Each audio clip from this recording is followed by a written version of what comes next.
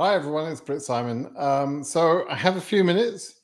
I just realized that it's early morning in Australia. And so particularly for Australian people, perhaps wondering about the recent activity at Sydney Embassy, I thought I'd take a few questions. I know it's late at night in most of Africa, for example.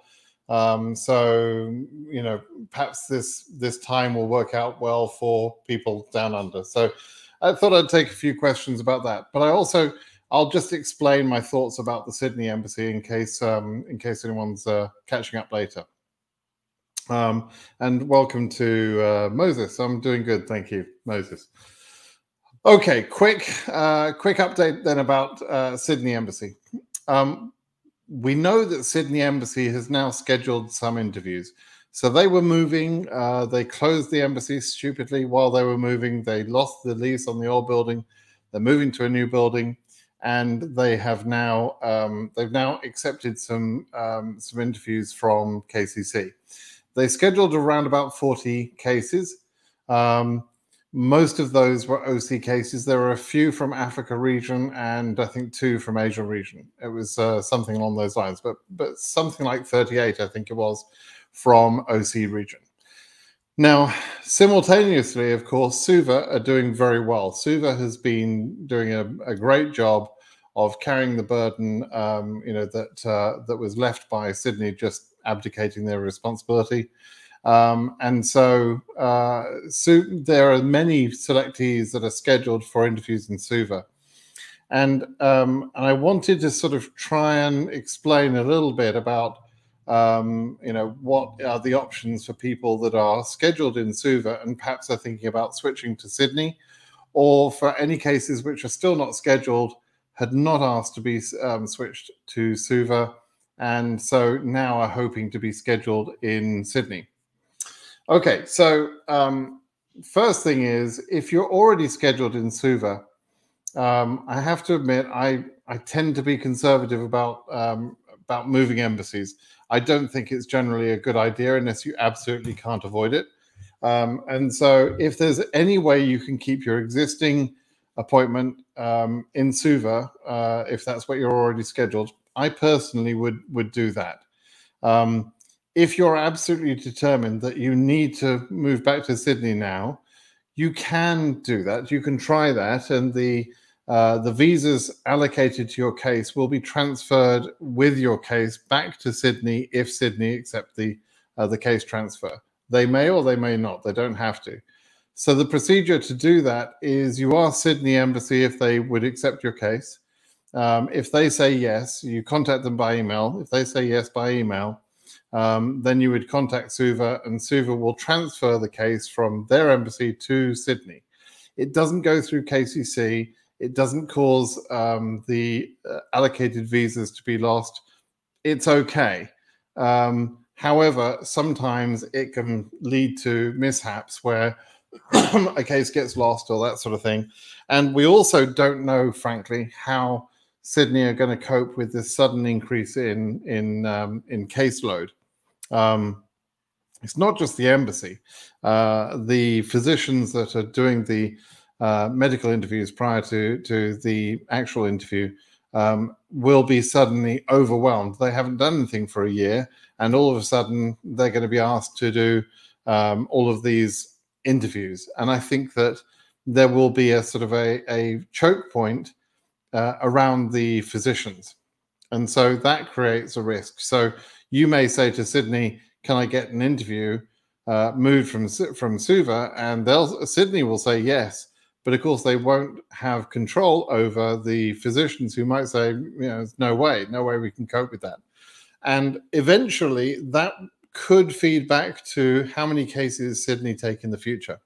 So, at some point, things could go wrong there. The other thing that's going on is that the regional quotas, which are a real thing, have, if you look at the number of scheduled cases, we've already exceeded that number, the quota for Australia, for OC. It's not Australia specific, it's OC region. Now, they do reclaim any refused visas, AP visas, no-shows. So although there's about 1,130, 1,150 people scheduled that have been scheduled overall in OC region, which is above the quota, it doesn't necessarily mean that we've exceeded the quota. But there's a little bit of a risk that at any point they could stop the processing. Now, I think OC region is likely to benefit from a reallocation of quota from other regions, in particular from Africa region, which looks very likely to underfill. And so there could be some additional visas given to OC, but it won't be hundreds. It would be if there were 5,000 visas not used by Africa, for example, then about an extra 85 visas would be made available to OC. Okay, so it's not like hundreds and hundreds of extra visas. So we have to be a little bit cautious. And if you get an interview right now, hold on to that interview. Don't be letting it go, because I just don't think it's smart to be letting go of an interview at the moment. That would be my perspective. If Sydney say, yes, I'll take your case from Suva, but we'll schedule that in July, and then the government come along and say, well, no, there's no more visas going to be issued because we, by mistake, we exceeded the allocation. That could happen in July or August. That sort of thing could happen. Then you're screwed, and it's not really worth risking. Whereas if you've got the visa allocated in a July interview or a June interview in Suva, that's probably your best shot. So that's really what I wanted to say for Sydney, but I'd be interested if anyone's got any questions about that. I'm happy to discuss that further. Let's see how that goes. Fingers crossed for you. Obviously, the fact that Sydney finally pulled their finger out and did something, thank goodness for that. As I've said before, I'm very grateful that Suva actually stepped up and did some stuff, to try and help out people. So that's good. Okay, so let me take a few questions. How about DV 2020? For DV 2020 and DV 2021, we're still waiting for the appeals. This is the same thing I've been saying for weeks and actually a couple of months now. The appeals will go on until at least September. We're not going to know anything before then, and we just don't know which way it's going to go. Somebody on my YouTube channel today asked me to be honest with them and tell them point blank, honestly, what's going to happen. And I honestly don't know. I don't know which way that appeal is going to go. The arguments made by the lawyers on our side were extremely effective and actually resulted in the win. The government really don't have new arguments to put forward. They just want to sort of argue the same points. So they've already lost one time, but I don't know what's going to happen. The government seem utterly determined not to lose the power for the president, etc. So, and also not have the fiscal year deadline challenged. So, we'll have to wait and see what happens. Okay. All the questions that are like, my case number is AF28K or my case number is EU, whatever, all of those questions can't be answered. Firstly, you didn't give me your year, so I got no idea of what year you're in. And secondly, I don't know. I mean, I just don't know at the moment. I'm not going to give odds on something that's a total guess. Luca, you're in Croatia. How you doing? It's late at night, isn't it, Croatia? Must be like midnight or something. You're up for a late evening. I hope you're doing well, Luca. Fingers crossed for you. Frustrating. Anyway, good to see you, Khalili. Let's see. After filing my DS260 form, I cannot send it because it refers me back to the same case number I used to open it, saying it's wrong. Please, I need your help. Okay. Firstly, I do have a video. If you go on my YouTube channel and check out my videos, I have one video in particular that gives tips on how to submit your DS260 if you're having problems. Don't keep trying. Watch the video first, okay? Now, it's probably that you haven't removed the leading zeros from your case number. You need to do that. And it might be also that you haven't clicked the information about selective service and female genital mutilation. So you need to click on that information, and then you would find your case could submit. But watch the tips on my video, okay? Same sort of question as a moment ago. Is there hope for this case number? That's completely impossible for me to answer. The situation for 2022 is becoming very case and embassy specific. The embassies have now got a list which is maintained. So when you're in AV status is when you get an email that says you're current for interview processing. It's not the same as saying you're current. When they say current for interview processing, it means you've actually been allocated into a queue, which is a wait list for the embassy. Now, the wait list is ordered by case number when you're in that wait list, when you're in that status. Once you're in that status, you can't change anything about your case. You can't change to another embassy. You can't update your DS-260. There are no changes you can make. So you're now allocated to an embassy. However, a lawsuit this week got some answers on Addis Ababa and Khartoum embassy, and the wait lists for those two embassies were 1,300, 1,100 cases. So we're talking like 2,500 people, or 2,000 to 2,500 people at each of those embassies in a wait list, where the embassy is taking maybe 20 cases a month, each of those two embassies. In other words, those people are without hope. The vast majority of those cases are just not going to get their interview. The only people that are going to get the interview at Addis or Khartoum will be very low case numbers. Now, that's not the same for every other embassy. There are some other embassies that have no wait list. But when you just give me your AF38K number with 2022, I have no idea about which embassy you're at and what case status you're in, etc. And so it's an unanswerable question. Okay. Do I know anything about Abu Dhabi? Not really. No, I don't have any information to give you about that.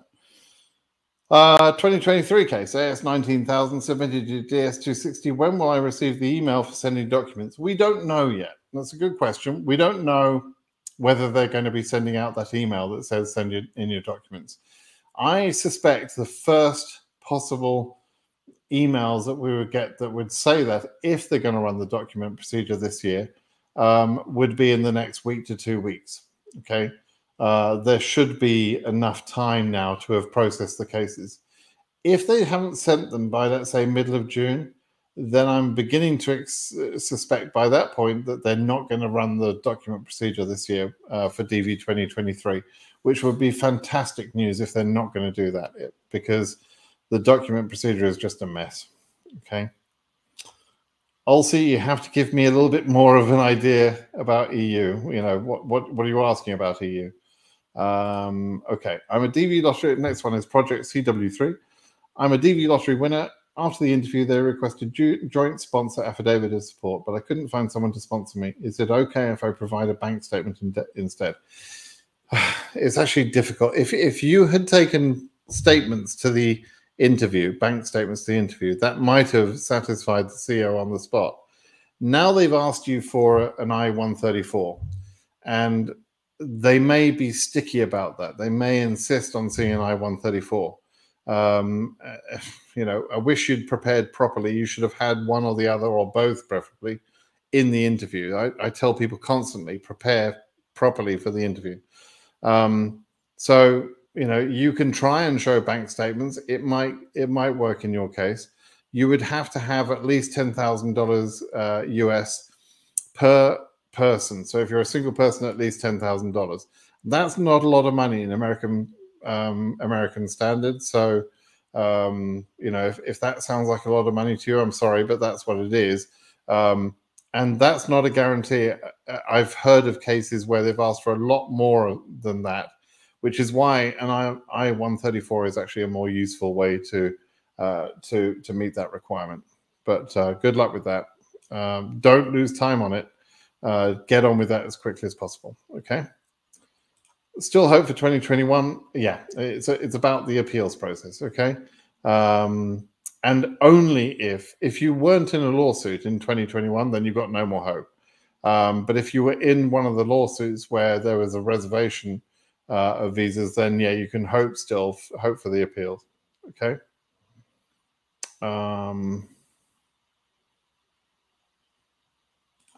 Someone from Lome, is there a process I can do? DS260, you're in the same position as many thousands of other people. The Tesfaye lawsuit, which got us some more information, more updated information, says that about 53,000 people have their DS260 processed, but they're not scheduled yet.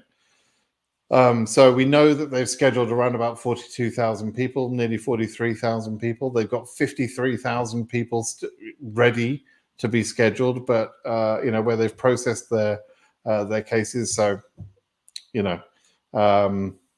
many people are ready to be scheduled, but there just isn't the time. We've got basically 2 months left of processing. July interviews, they've scheduled around about 3,700 so far. They might schedule a few more in the next couple of days, but so they've scheduled around about 3,700. Last month was about 4,000 cases. That's pretty good pace. I'm pleased with the pace, but there are a lot of people that are going to miss out because in reality, they should not have gone current, right? The current is supposed to be when where all the remaining demand can be met by the number of visas that are left. In reality, that's not the situation. That's not why they went current this year. So it was going to be a mess, right? Someone from Melbourne. I was hoping to at least get someone. So we got Paige. I was hoping to get at least someone from down under. So good morning to you anyway. And hopefully that information was helpful to you. But good luck. Let me know what's going on with your case. Nguyen, you're watching from the US for the first time. Fantastic! Congratulations, Nguyen. Welcome to the US. For those of you that don't know, Nguyen obviously has just come here to America on the DV program, but he's been providing a lot of the information. I won't embarrass him with who he really is, but he's been providing a lot of the information behind the scenes that we all use, and so a great gratitude to Nguyen and best of luck. Where did you settle in the end, Nguyen? Did you go to Austin? Like to know where you are, at least for now, until other things work out. And I remember what you told me. Okay, let's see. I get these sort of questions occasionally from time to time. Elvis is asking, why are the documents still in the embassy after almost 2 years? They don't intend to give your documents back. It's your brother's documents. They're not going to give them back.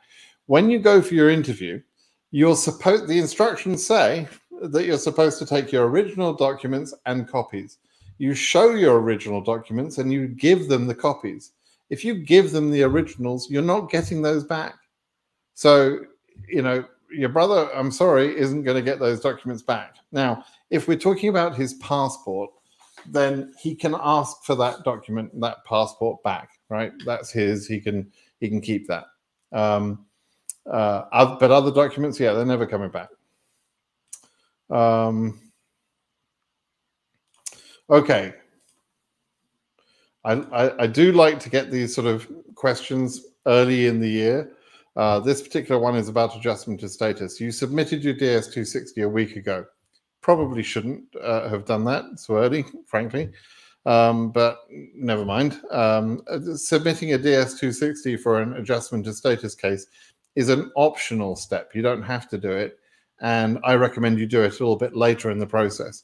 But yes, the next step is filling out the I-485, and there's a complete sort of package of documents that you would send with that. And make sure you're taking advice from from the forum with someone's mum. If you don't know what I mean about that, then let me know in a few moments, home, and I'll give you a link which will give you all the adjustment of status information you need. Okay, your case number is pretty low. You can't file until at least You have to wait until at least the 1st of October. Don't file before that. Don't file your I-485 before that. Okay, but there you go.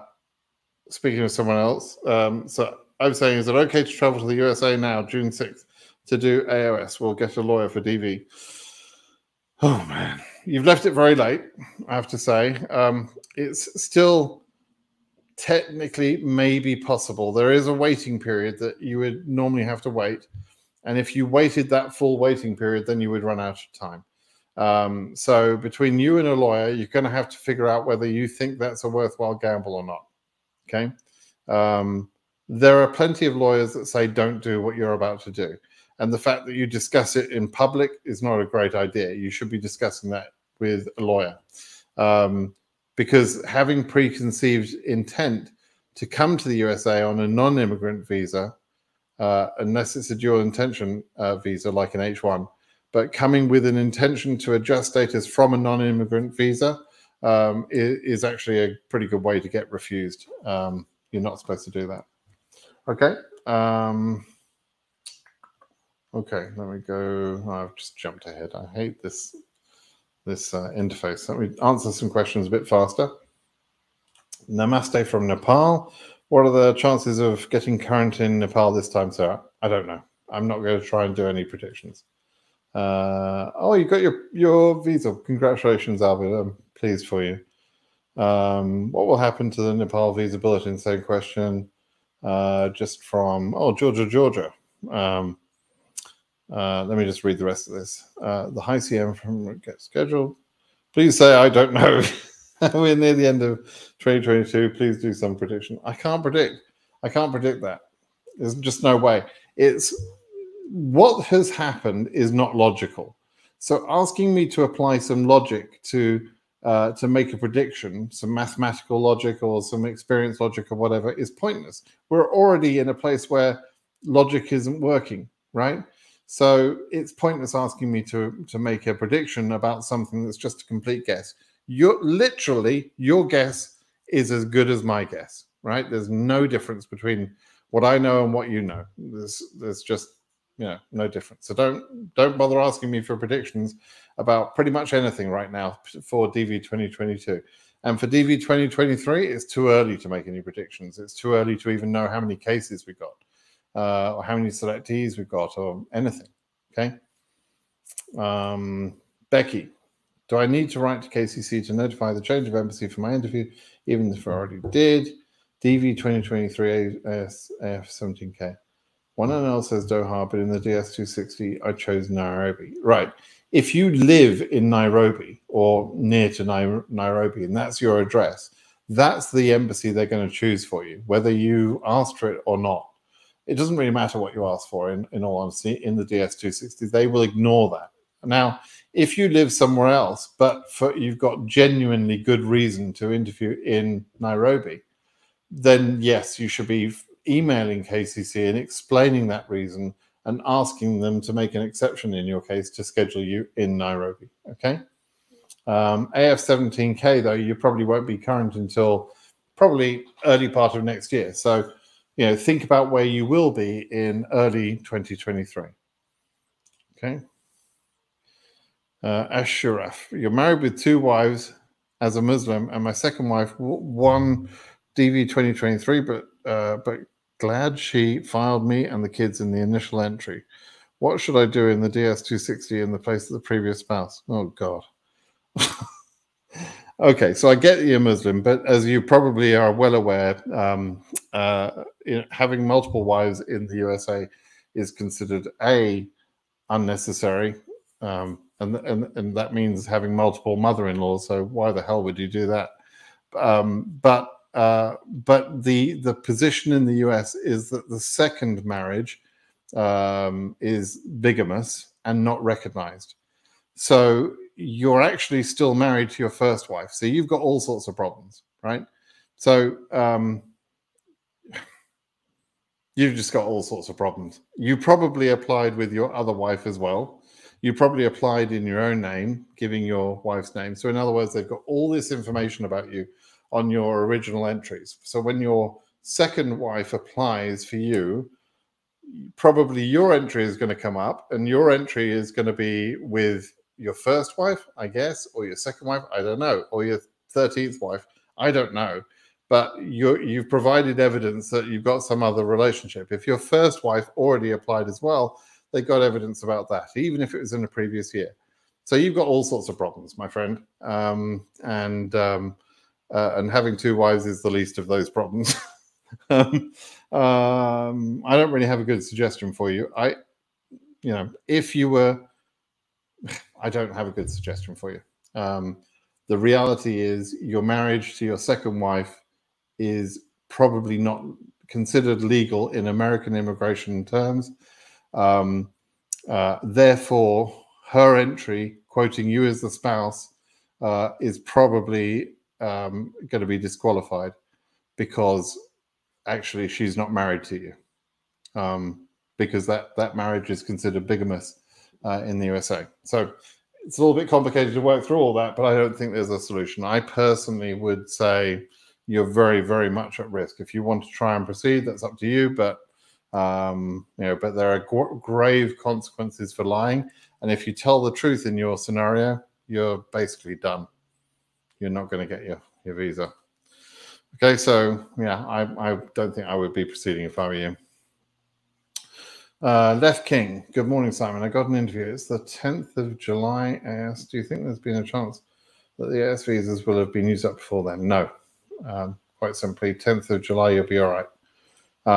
We have seen years where visas are used up, but not as early as July.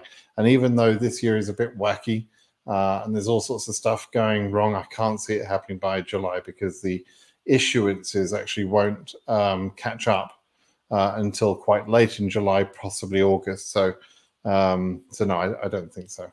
And if you're Africa region, no, there is not going to be a problem. Can a DV case be expedited? I tried contacting the senator officer. Okay, so when you talk about expediting a case, you're really talking, I assume you're talking about an adjustment of status case. You can't really expedite. There is no formal expedite process. And in fact, DV lottery AOS cases, adjustment of statuses, are expedited naturally. Sometimes, people get frustrated and they want to shake all the trees and get their senators running around doing stuff for them. And you're welcome to try all that. And it has worked for some people in the past. But it's not like there's a formal process of an expedite fee or anything like that, as there is in some other visa types. So, you can, but understand that if you're a DV-related adjustment of status, you're probably already going as fast as the field office can go with your case.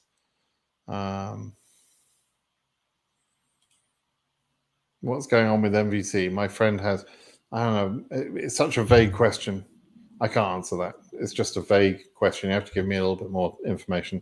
And MVC, by the way, don't do anything with DV cases. So you're probably not talking about DV. AS 20,000 DV 2022 interview in Cairo, Egypt, ready for scheduling. Blah, blah, blah. How is understand case numbers are in queue or in order? Okay, so a couple of things to work through here.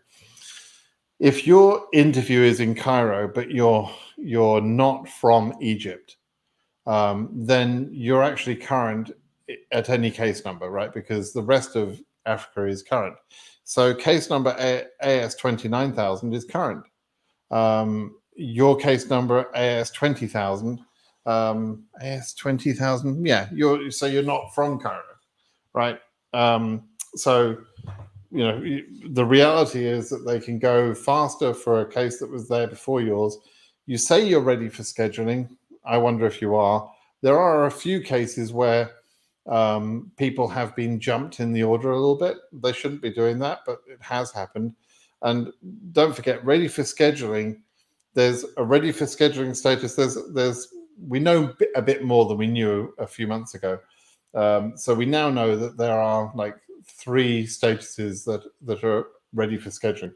There's DocC, DocQ, and RV. RV stands for ready for the visa, right? There's DocC and DocQ is documentarily qualified or documentarily complete. They're pretty much the same. So I believe, and I'm not 100% certain, but I think you go from DocQ to DocC, from DocC to RV, and once you're in RV, you're really ready for scheduling. But then there's some process, and we don't know what that process is, that moves a case to AV status. AV status means allocated visa. It means you're in this special queue.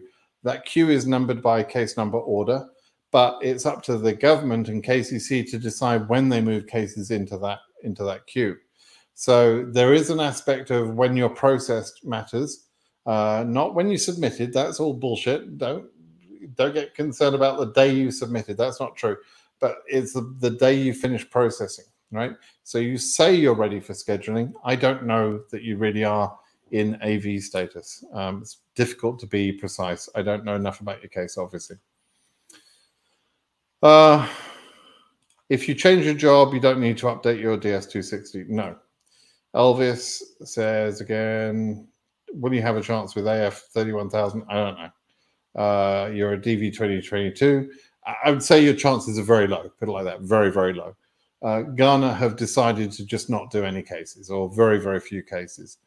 And if they are doing cases, they'll be working on the AV queue for their cases, which is going to be by case number order. And your case number is AF 31,000. Well, there's clearly going to be a lot of Ghanaian cases, much lower numbers than yours. So you probably have little to no chance, I'm afraid.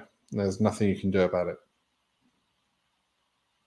Oh, and they've told you that you can no longer unlock your case, which means you are in AV status, you're in a queue, but it's a numbered queue, and you're pretty much screwed, I'm afraid.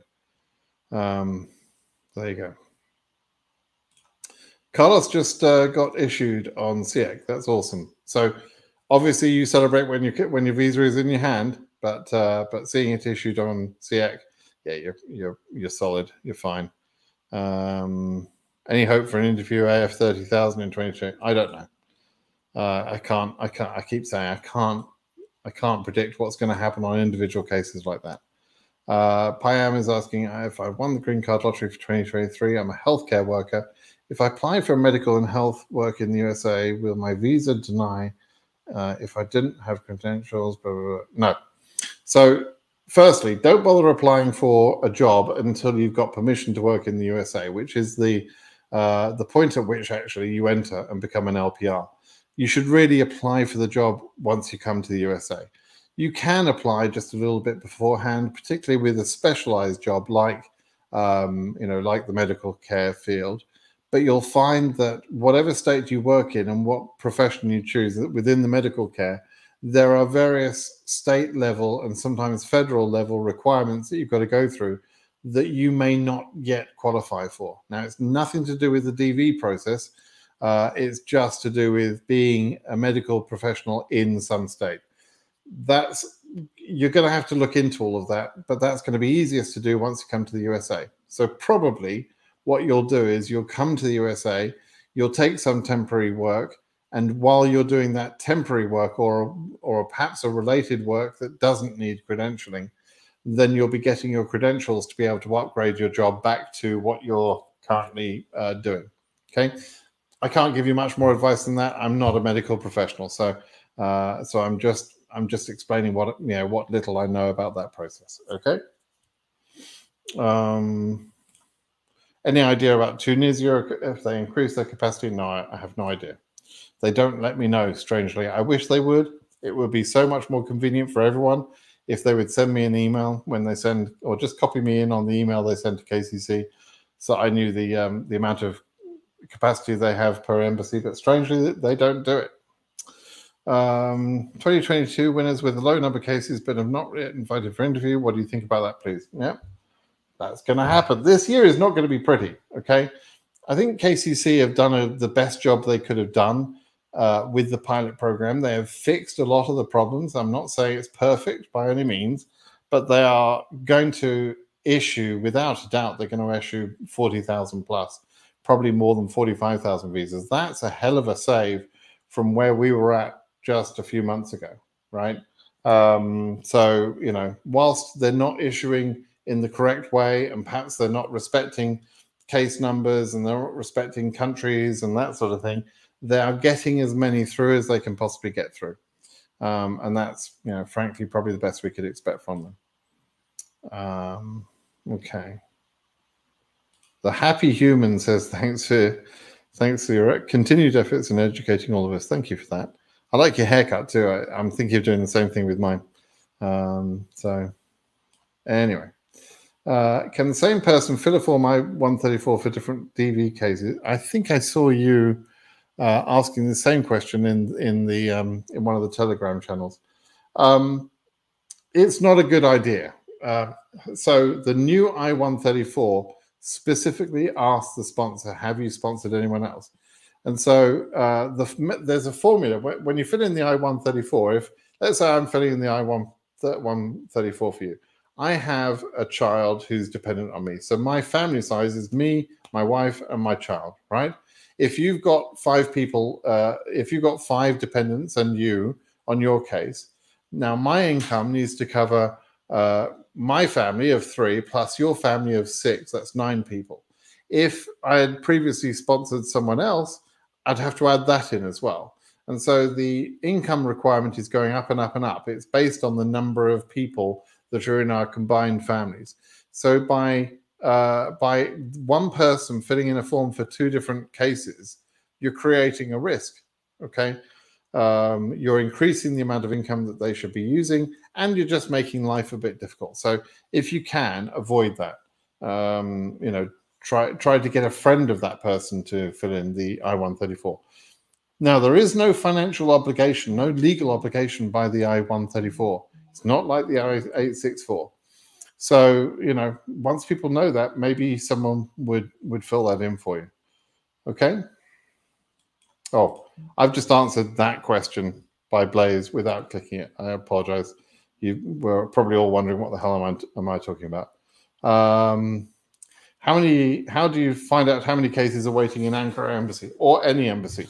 Well, we know the numbers for Khartoum and Addis Ababa because of a particular lawsuit called the Tesfaye lawsuit, which was about suing in those particular embassies. But we don't know any other case numbers for any other embassies.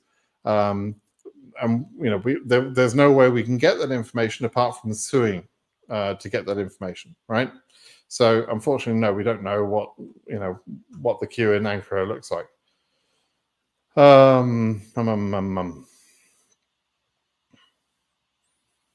Elvis is asking, I'm ready to be scheduled, so if there's corrections to be made, I should. No, that doesn't mean that you're going to be scheduled soon. No, that's just a very standard piece of text that they tell everyone. And lots of people at Accra and other embassies are not going to be scheduled. Okay, let me try and find some more questions. Can you still join a lawsuit to reassign my allocated case that is AV, even through Curtis, the government fire responsibly, and blah, blah, blah. Ask Curtis. I don't know. I don't think Curtis has closed all the group lawsuits, as far as I know. I think he's doing individual mandamus cases. He was charging $5,000 each for those, and then I saw he was increasing that to $7,500 each. That's expensive. It's not expensive in American terms, but it's expensive in other countries' terms, I know. I just paid $11,000 for a fridge. So, you know, frankly, $7,000 is not expensive for a life-changing opportunity. As I say, my fridge just cost me $11,000. And to have the bloody thing fitted cost me another $700. So, you know, you guys abroad don't really understand how much money things cost here. You know, anyway, so I think your only option would be an individual mandamus lawsuit, but discuss that with Curtis and see whether he even thinks that would be, you know, effective in your particular scenario. Okay, or any other lawyer. I mean, you know, feel free. It doesn't have to be Curtis.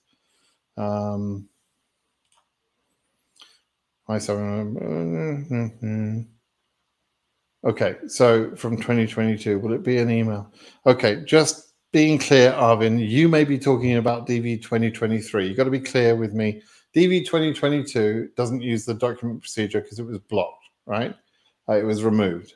DV 2023, we don't know whether they're going to use the document procedure or not. Okay, so you have to be clear what your situation is.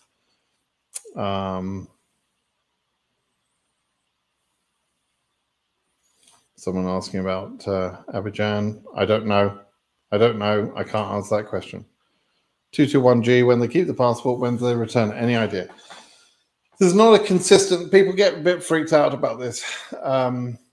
In general, if the CEO thinks that they are going to approve this case in the next few days, then yeah, I think it's likely they would hold on to the passport. If they thought it's going to be 3 months before some background check goes through, then they would probably return the passport. But it's not a cast iron rule. It can go either way.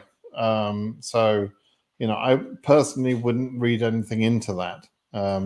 But I would be, if I were in an interview and they said you're going to be on AP, I would be asking why, you know, and what's the reason, and find out why. And if they say, okay, it's because we need to do additional background checks, okay, you know it's going to take a while. If it's because they say they're going to check your education certificates, for example, because you interviewed in a country where they don't recognize the education certificates that you've got from another country, then, you know, that would take a few weeks. So, you know, ask the questions. You know, there's no harm in asking. You politely, don't be rude, but you can politely ask the questions. Okay. Ahmed says, if I chose married to a US spouse, but he's not by mistake, I had to add the spouse, add applicant. Someone told me it happened in 2018 and there was no problem. Okay.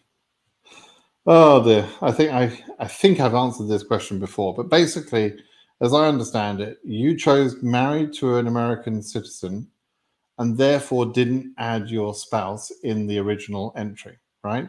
So you've given them the information that you're married, but your spouse is actually not a US citizen, and you didn't therefore enter the details in the in the case. Now, you've heard from someone who's probably bullshitting that in 2018 it was all wonderful. In reality, that's going to be a denial. If you're actually married and you didn't list your spouse, that is a denial. It was a denial for sure in 2018. Someone's bullshitting you, and it's still a denial, and there's no way around it. Okay, so there's no fix for that. Honestly, the number of times I hear people say, "Oh, my uncle's cousin's friend said, you know, this will be fine." People talk a lot of bullshit. I just published a video just a couple of hours ago about YouTubers talking nonsense, and you know, people talk a lot of bullshit, frankly. And you know, don't be gullible. Don't listen to this stuff about what you've heard someone said. It could be an entirely different situation, or they could just be lying, right? I mean, I heard aliens had landed on the moon, you know, doesn't mean it's true. Can we make our documents ready before the interview come? Yes, of course you can. Get them ready. If you're DV 2022, you should absolutely have your documents ready, because there's only a small amount of time left that you could be interviewing. For God's sake, don't leave it to the last minute. What do I think about the Jerusalem embassy in Israel? I think it's a stupid place to put the bloody embassy, frankly. Clearly political, clearly nonsense. Every other country in the world, apart from one other country, doesn't have their embassy in that city, and America, because of Trump, moved it to that city. So I doubt that's the question you're asking me, but that's what I feel about it. And you didn't ask me a more specific, clear question, so that's how I'm going to answer it. Okay. Any information about Abu Dhabi? No, none. 2023, 40,000. Want to fill in DS260. Will I be scheduled? I don't know. Your number's not particularly high, but the thing is, we don't know what the highest case numbers are, so I can't tell you where your case number exists within that whole within that whole thing. So you've gone to Austin. Awesome. I need to come down and see you. But thanks for your ongoing efforts there, Noyan. Must be cool in, well, not cool. Must be nice in Austin. It's a great city. I'm sure you're going to enjoy that. Thank you for the inquiry. Your case number is now current for interview processing. Once the interview date has been scheduled, yeah, this is what you. So yeah, you're in this AV status where you're in this queue. So you're some number in the queue. I wonder if I could show that, but Tesfaye, yes, I can. Here we go. Let me just show what I'm talking about.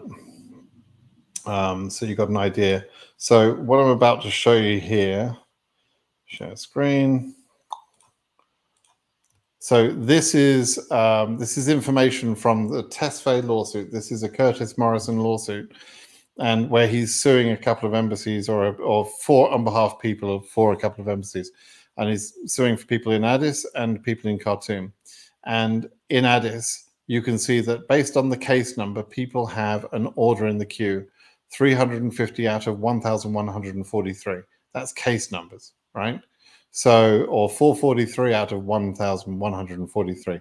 So, right at the end of last month, Addis Ababa had 1,143 people in a queue, and frankly, I don't think they even took any cases for July. Maybe they will, but they're only going to take 20 or 30 cases at most. That's all they're doing. We already know that from another declaration. For Khartoum, the queue's even longer, 1,332.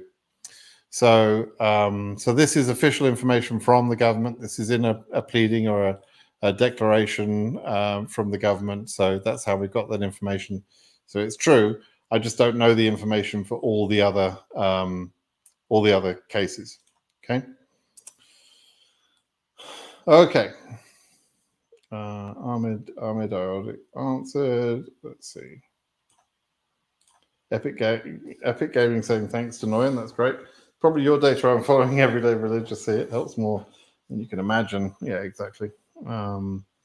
Anything that helps the transparency is useful. Yeah, need the link. Okay, so forums. You were 23. You're a 23 case, aren't you? Okay, hang on a second. Okay, I'm going to put in the chat a link to an absolute goldmine of information. This particular forum thread is operated by a user called Someone's Mum. That's her username. In the very first message in that thread, there's a link to a spreadsheet that has all sorts of information.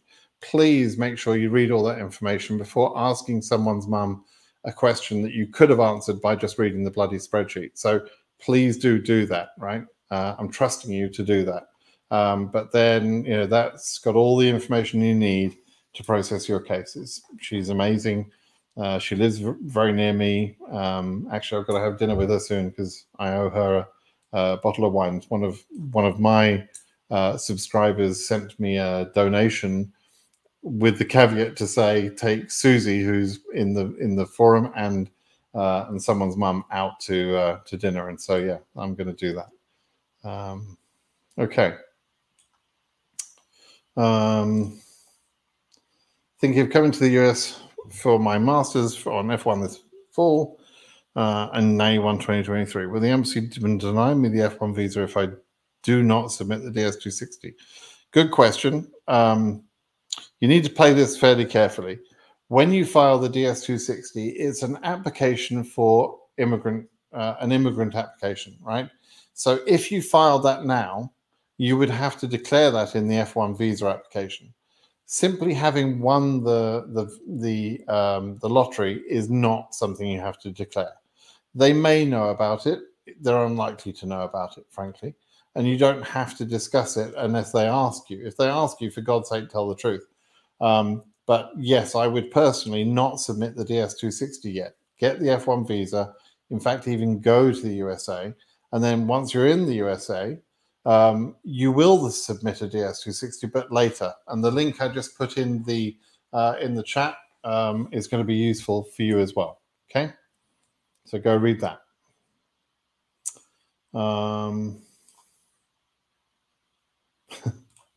Same question over and over.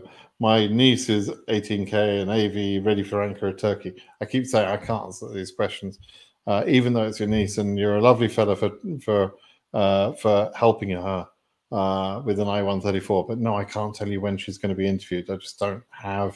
I don't have visibility into how many people are in the queue for each embassy or what the capacity is for the remaining months. There's only 2 remaining months, so.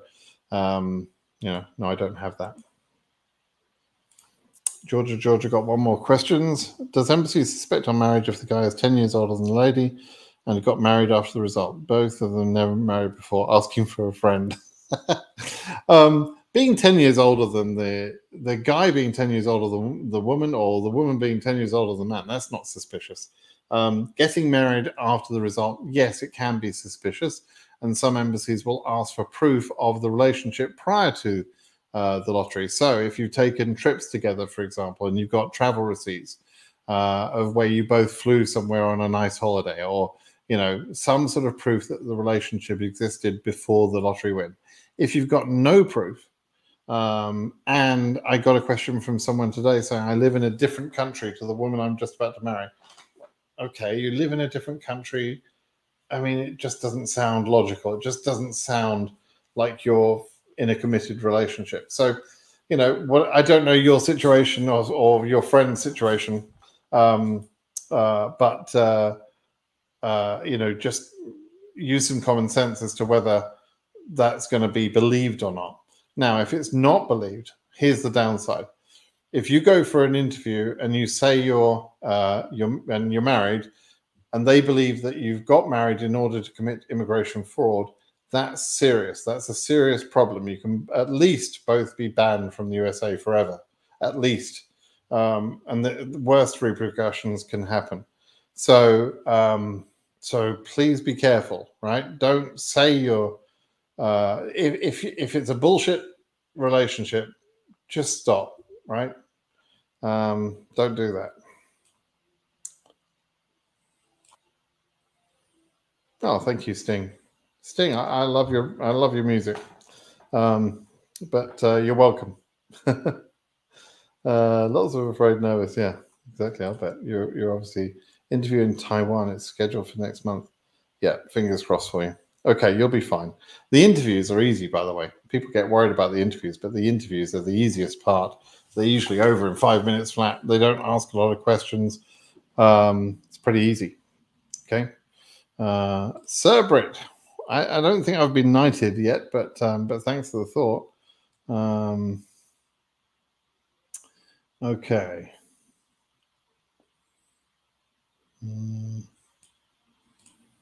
What about if marriage was precoce? I don't know what that means. My wife was 17. Will that be a problem in an interview? If you married a 17-year-old, that's legal. There's nothing illegal about that. And basically, with the exception of the bigamy thing that I described earlier, the US government, for immigration purposes, takes the view that if it's legal in your country, then they'll accept it as being legal here, right? So, as long as that marriage is legal where you came from, then that's fine. Now, the caveat to that is the bigamy situation I discussed earlier. They're just not prepared to bend on that one, right? So, not a problem there. Probably not a problem. That's what I would say. I mean, 17 is not that young. Okay. Let's see. 2022, 20K, Game of Thrones. Oh, sorry, you got to an L. Besides the medical and getting all the documents ready for interview, I should register for the interview online. Yeah. In general, Milos, most embassies have a website where you go. It's often a company called US Travel Docs. So it's ustraveldocs.com or something. And they'll give you the link. And it's a courier essentially, but they control the interview process and the scheduling of other types of interview. You only need to register an account with them. You don't need to register for another interview appointment. You have an interview appointment. You're just registering with their service. Okay. Syed is saying, I'll be interviewing Amman, but my daughter will not be able to attend. Can they reschedule her interview in a different embassy later, Lebanon? Probably not. And you're wasting an opportunity by not getting her to Amman. It's going to be much, much more complicated, taking years potentially to bring her to the USA later. There is theoretically a process to schedule people after your issuance of visa, but and before your entry, but it's not a process I would recommend anyone tries to go through. The only exception to that is the legitimate follow to join process, which is an I-824 process, which is where the principal applicant adjusts status in the USA and the derivatives are in some other country. And then the derivatives can have an interview in their home country and then follow to join the principal applicant. But that's not the same when you're doing consular to consular office. There's not such a well-organized process. So it's probably not going to work out. So if you want a visa for your daughter, get her to Amman. Okay.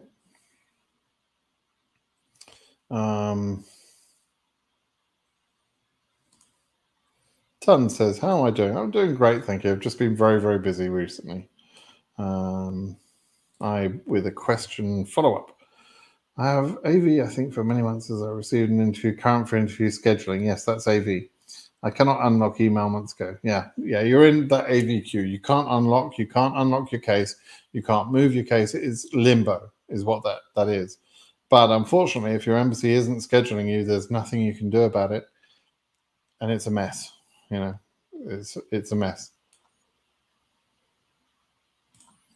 DV 2023, but with a case 46K, I don't think I have a chance. What if I got a tourist visa and apply for AOS? Right. It's very frustrating when people don't give me their proper information. What region are you in? If you're in Africa region, for example, AF 46K is not particularly high, but the point is you can't file adjustment of status until you're current anyway.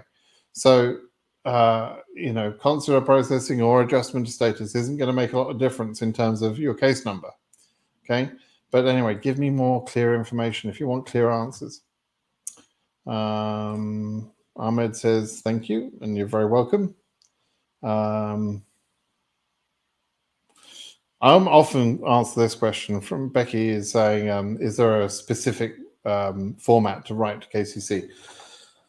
No, there's no specific format. The only thing you have to do is when you're writing to KCC, you always quote your full case number, including the leading zeros. They won't accept the number for some reason without leading zeros. So full case number, just like it was shown on your original 1NL, all the letters, 2023, AS, and then 000123455, whatever it is, right? The whole thing. Your full name, the principal selectee's name, and your date of birth in month, day, year format, right? In that format, it's important. Okay. Do that. Do they still require the passport to apply for the DV lottery? Yeah, I just did a video about this today because EBM scholars went and told everybody that if they didn't enter the lottery with a passport, they were going to be disqualified. And that's just not true because the passport rule was blocked in February 4th, I think it was, or February 7th by Judge Kelly from Washington. And so they will not apply the passport rule. Now, they might reintroduce it for the next lottery period, but they're almost out of time to even do that. So it won't apply in DV 2022, won't apply in DV 2023, and it probably won't apply in DV 2024. We don't know if it will ever come back. Okay. Should I say in my job offer, in my interview, that I have several job offers already? Minos is asking. Don't bullshit.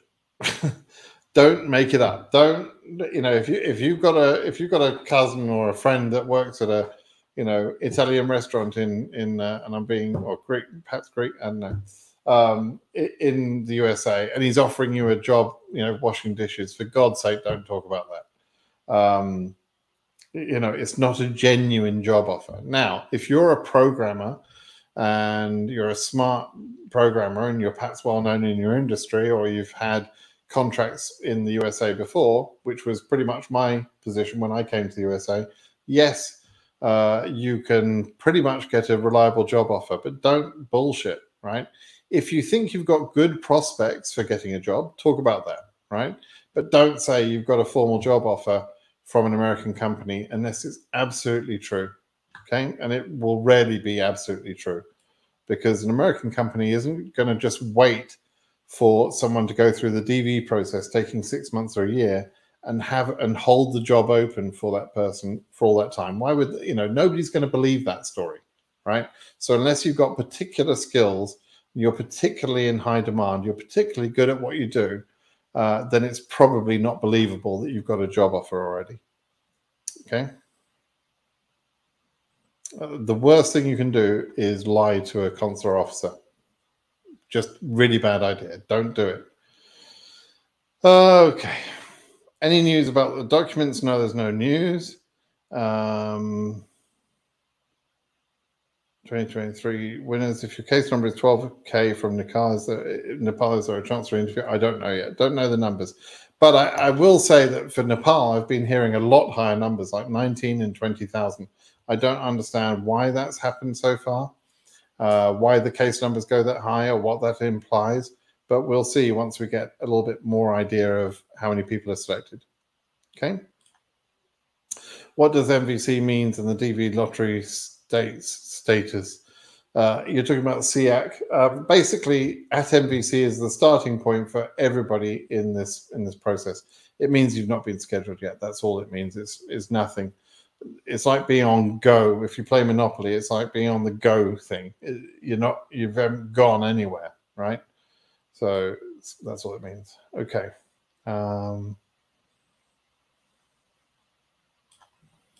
Okay. So you're Rashid Ali. You're from Pakistan now, staying in Saudi Arabia. Right. And you want to apply for the green card lottery? Which one website? There's only one website for a start, DV lottery government website. But if you were born in Pakistan, you're probably not eligible. Okay. So there's only one time of year when you can enter, and the rules are published, but people from Pakistan will not be eligible to proceed, nor will they from India or China or Britain, my own country. So, you're probably not eligible to proceed. Okay. It's not to do with where you live. It's to do with where you were born. Your case number is 2400. Is it okay to fill the forms in July? And guess what, Daniel? I don't have any idea what region or year you're talking about. So frustrating. So I don't know, but maybe. If you want a better answer, give me a better question. Did you say they keep previous DS information? Yes, they do. It's well known that the information they collect through the DV lottery process, the entries, the DS260s, all of that, it's used to create a database of information, which is very valuable from a security point of view. You get all this information about people around the world. And they keep enhancing that information in any ways they can. So yeah, they absolutely keep that information, and they have stated in writing, in lawsuits, etc., that they don't intend to delete that information at any time. That's their information; they're entitled to keep it. And because you're all foreign, you got no rights to say delete it anyway. I'm principal. My daughter, 5 years old, is company. Oh, we talked about this one. She's 5 years old, and get her to Amman with you, for goodness sake. I've already answered that. You were refused. Nadia, why were you refused?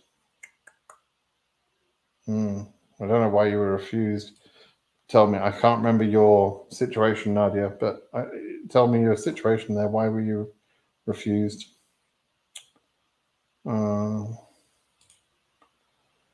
Bashir said, you like my video about the YouTubers that spread false and fake news and keep getting views and likes. The one that really pissed me off was that Passan Nevis. I mean, EBM always makes mistakes. So he's, he makes a good Tanzanian salad, right? And he can tell you about how you get a job as a truck driver or whatever. I don't know. Great, good for him. I've got no problem really with EBM, but he does give some pretty awful information sometimes, and people believe him. So it's kind of a challenge, right? But that other woman, that Passan Nevis, had the audacity to complain about the woman, the user 123 Dreams or whatever, who had pointed out that Passan Nevis was giving bad information. Really, pissed me off. It really pissed me off, that thing. It got my goat because she chose to make a video to try and humiliate a person for calling her out on being an idiot. And this was after I'd already told her that she was incorrect. Not a good person. I hope she sees that video. I've sent the video link to her because I really want her to see the video, and I want her to stop talking about DV because she's bloody, foolish. So there you go. So anyway, I'm glad you like that, Bashir, but you can see it's sort of a personal annoyance of mine. In the DS260, it says to write where I've lived since the age of 16. I did that exchange programs in the US. When you do an exchange program or when you go for a vacation, you typically go somewhere for a few weeks or a couple of months or 3 or 4 months or whatever, a period of time. But when you go there, you don't change where your bank account, is registered to you, right? You're still living in your home address. So it's just a short temporary vacation. So generally, no, you don't give those addresses as places you lived. They're just places you traveled to temporarily. Okay. Okay, let's just jump to lot. Right, I'm going to quickly just sort of scan through. I'm just over an hour here, so I'm going to scan through here and see if there's any other interesting questions here.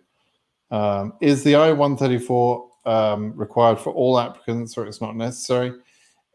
Smart applicants get it filled out. If you can get it filled out, get it filled out. It's the public charge requirement applies to every case, every immigration case, not just DV. And one way to satisfy that for DV cases is an I-134. So if you can get it, it's a wise thing to have with you at the interview. Okay. You'll have many people, EBM scholars included, telling you that at this embassy it's not required, or it won't be required if you go on a Tuesday, or some bullshit, right? But my advice is to prepare it, have it ready with you, no matter which embassy you're at. Okay. Does your country of eligibility play a role in getting an interview, even if you have a high number? No, not really. Nothing is by the country of eligibility. You're a person within a region, not within a country in a region. You're in the region. It's got nothing to do with your country.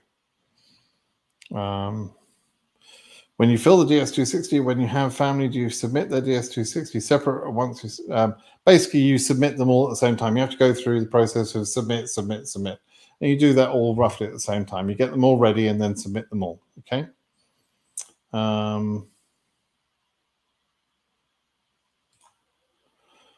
One question, it's been on my mind since I won the DV Lottery 23. My case number is AF30K, and I'm from Tunisia. Does that mean there are 29,999 entries from Tunisia? No, it absolutely doesn't mean that.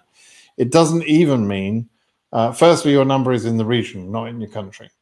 But it also doesn't mean that there were that many entries from your region, or selectees rather, in front of you. I've got a number of videos that explain this, but no, it's got absolutely nothing to do with Tunisia. It's more to do with the African region as a whole. Yes, it shows your place in the overall sort of order of things. It shows where you are roughly, but there are not 29,999 actual cases in front of you because there are holes in the case numbers, and I've created videos that explain that. Another OSEA. I have an interview scheduled for July in Suva and plan to stay out. However, I'm confused by the quota as you say it's reached already for OC. I didn't say it's reached already for OC. What I've said is that the number of people scheduled in OC is 1,150. Let me just check that. Hang on a second. Right. So 1,132 people have been scheduled in the OC region. The quota for OC is 850, but of the 1132, 334 so far are issued, 600 are ready, that means they're scheduled for an interview, and 193 are refused. And some of those will be refused permanently, some of them will be temporarily refused, right? So if we take 150 of the refusals and we say they're coming off of the 1132, that takes us down to 1,000. If we assume that some of the ready cases will have been no-shows already, or will be no-shows in the future, or will become refusals, then that takes that 1,000 number down a little bit. And so, you know, even though 1,132 have been scheduled, it doesn't mean they're all going to get issued, right? Now, the other thing is that the quota can be increased by a movement or a reallocation from one region to another. Africa region is going to underfill, so there are going to be unused visas in the African region. And there's a part of the law called 203C, which describes the process by which the allocation happens. And the last part of that piece of the law, I think it's section 4 of that piece of the law, describes how the government can move allocation from an unused region to the other regions. And when they do that, they distribute those visas to the other regions, all of them, in the percentages of the original quota, right? So that would mean that OC would get about 1.6% of any number of visas that are unused from one region and moved to the other regions. So, as I mentioned earlier in this call, if 5,000 visas were considered unused in Africa, if they just make that decision, right, based on the African quota of about 23,000, if they're only at about 18,000, then that would increase the quota for Sydney, or could increase the quota for Sydney, not would, but could, by about 85 visas, right? So we would be into the 950 range, roughly. Now, there are only 13,000 people scheduled in Africa region, and several of the big consulates in Africa are closed or have been doing very little. So that's why I'm suggesting that Africa is probably going to underfill. But it's, you know, we don't know for sure. Okay, so lots of math, but I'm trying to explain to you that we don't say the quota has been filled for two reasons. Number one, they're not issued yet, and the cases that have been scheduled won't all be issued. And number two, the quota itself is slightly flexible if we can get visas from another region. Okay, I hope that's clear, Lisa. Okay. Sydney Embassy, yeah, exactly. If you go back to the very beginning, I actually went live thinking about the Australians, and I said right at the very beginning of this video, I explained everything I just explained to Lisa. I explained, you know, my thoughts about the Suva Embassy, the Sydney Embassy, you know, and I was hoping that I would catch some of you Aussies up early this morning. Happy Sunday. Okay, couple more questions. I'm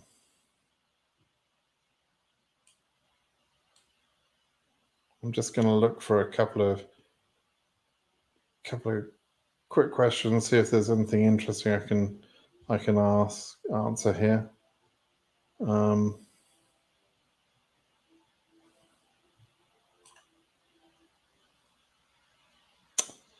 Yeah, I'm getting a lot of repeated questions here. I'll just answer this last one, unless I see another question pop up in a moment that's interesting. So this question is, what does it mean when you get the email that says your case is now current for interview processing? That's what it says. You've misquoted it, but that's what it says, current for interview processing. What does that mean from KCC? It means they've allocated you to a queue for your embassy, and they've assigned you a position number. That position number is based on your case number. Unfortunately for you, your chances of getting an interview depend on how many people are in that queue, your position in that queue, how many people get added to that queue after you, but with a lower case number, and what capacity your embassy has in order to process. So in rough numbers, I showed earlier that, we have a couple of embassies with over 1,000 people in the queue, 1,000 cases, sorry, 2,000 people in the queue. But let's say you've got an embassy that's got 500 people in the queue, 500 cases, we'll say, and they've got capacity for 100 cases. Then that means that 400 people are not going to get an interview in the next month, right? They will wait.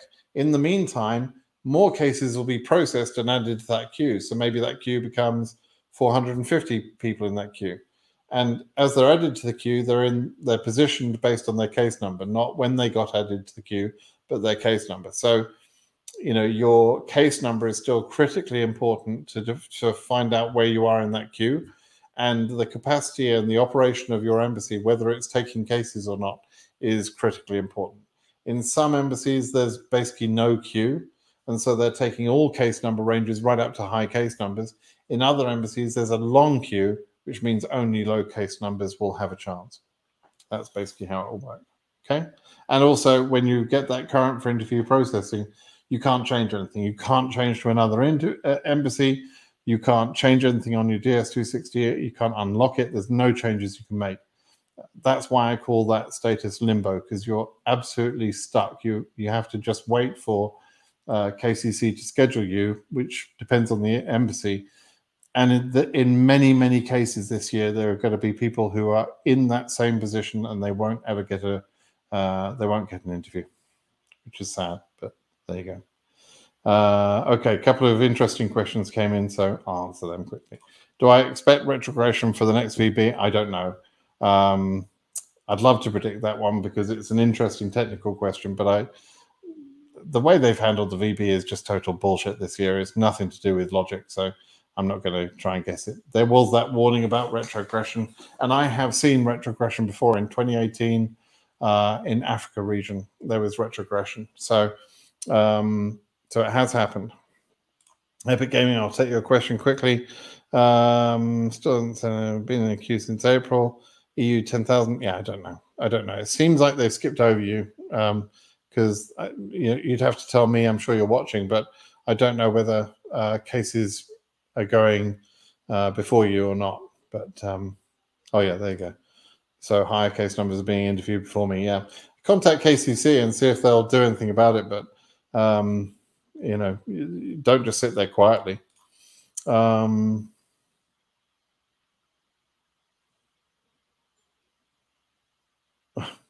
Okay, your 2023 winner.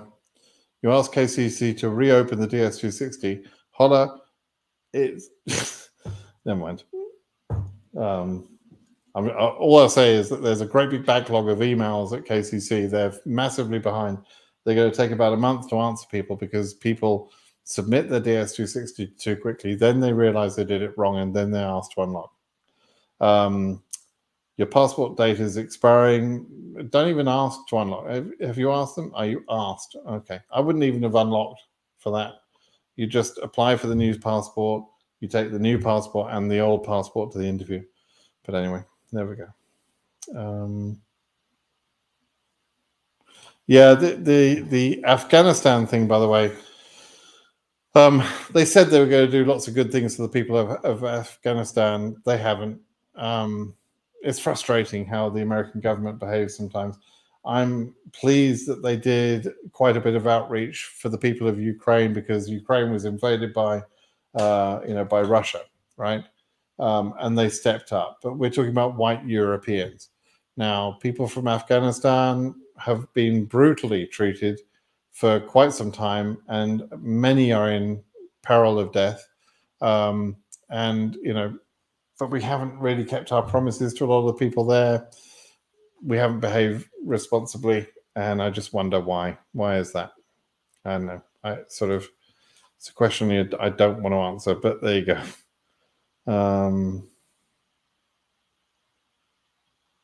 Yeah, they just send you the template interview. Yeah, I get you. Oh my God, I hate these sort of questions. Can you please respond to my question? I'm waiting, Simon. Yeah, but I don't know what your question is. I have this whole list of questions, right? They all fly by pretty quickly, and I pick some, I read through, and I pick some that are interesting. And if you had, rather than saying, can you answer my question, if you'd have repeated the question, for example, maybe I'd have had a chance. But if your question is going to be something stupid, like, here's my case number, here's my embassy, can you tell me what date and time I'll be interviewed on? I don't know. So don't ask me that question, please. If you've got some sensible, real question to ask it again now in the next few seconds. Otherwise, I'm going to close the call anyway. Okay, DV. You mixed up your first and last name in the DV lottery form, but you filled it correctly on the DS260. So you did the right thing on the DS260. Hopefully that won't be a problem. That's the only thing I can say there. But when you ask questions, please give me your year, region, case number, so I can understand, how to answer your question a little bit better. All right. This is one of those classic things. My wife and I live in different countries. Is it advisable to choose respective countries we live in as the embassy? No, you interview together, and married people usually live in the same house, let alone the same country. So unless you want to create an impression that maybe it's for business reason, but if you just live in a different country, then are you really married? There you go. So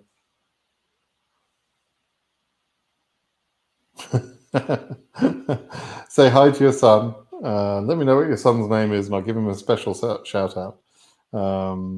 You're not obsessed. It's just, this is a once in a lifetime opportunity, and I can help with that. So I don't blame you for asking.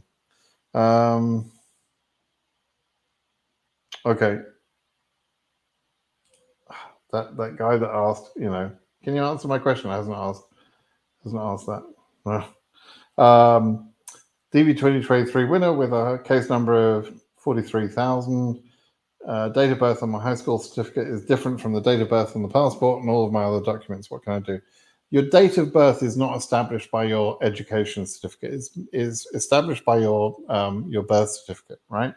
Now, I'm very well aware that in Africa, particularly, people mess around with their date of birth to enable them getting an education. So it could be that, or it could just be lousy record keeping. I don't know, either way. But generally speaking, they're not looking at your education certificate for your date of birth. You do need to prove that is your education certificate, but not the date of birth it says on there is your actual date of birth. That comes from your birth certificate, right? Your marriage information comes from your marriage certificate. Your birth certificate is the birth information. Your passport is your legal name and your ability to travel. If you've got a swimming badge, that tells you can swim 100 meters. Get it? It's all specific to the document you have, right? Your education certificate simply means you were educated. It doesn't mean that is to do with your date of birth, right? I get that question so many times. I don't understand why people don't think that, really. Your son is Nadi. Hello, Nadi. How you doing? Your dad's, I'm assuming it's your dad. And you're a sponsor. Okay, great. Been trying to help your cousin for over a year now. Been in the US since 1971. US citizen. That's awesome. 1971. Wow. Before me. Anyway, hi, Nadi. Once again. Right. Quick look. Isn't that amazing? The guy that says, why don't you answer my question? I gave him a chance. He hasn't bothered to re-ask the question. He could have just cut and paste. Okay.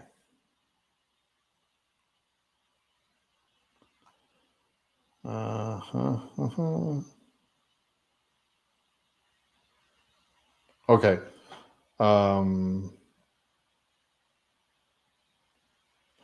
I was just reading a question here that I thought would be an interesting last one here. Yeah, it's this one. So why KCC DQ so many cases for DV 2022 under this last information near 90k visas, over 90k visas actually, over 90k people, I should say. They've scheduled 42,500, nearly 43,000 people, and their last declaration in the test fare case says that they have They've processed another 53,000. So yeah, over 90,000, 95,000, or over 95,000. Why have they done so many? It's a great question. They are processing to find the lowest case numbers, right? To process the lowest case numbers. They're trying to go by case number, generally speaking. They're building these queues up in the embassies, and they're just trying to do the best job they can. They shouldn't, and I'm glad they're not, arbitrarily deciding to just not process a bunch of cases because they've got enough cases processed. They're doing the best job they can. Now, we bitch about KCC a lot over the last 2 or 3 years. My relationship with KCC has gone downhill. I used to be quite friendly with them. They were helpful to me. They knew who I was. Sometimes I would phone them and they'd give me. No, they wouldn't give me lots of information, but they were at least, sort of friendly with me and give me some information and say, yeah, we know who you are. We appreciate your videos, that sort of thing.